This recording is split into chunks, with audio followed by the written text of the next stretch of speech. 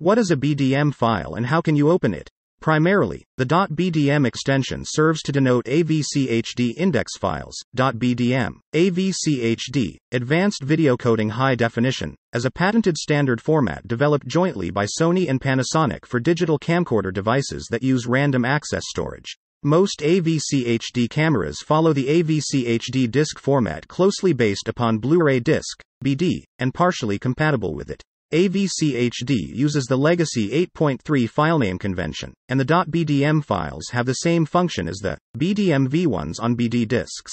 Within the standard AVCHD disk structure, there are two mandatory .bdm files, index, BDM, and movie.obj, BDM, in the BDMV directory of the disk's root.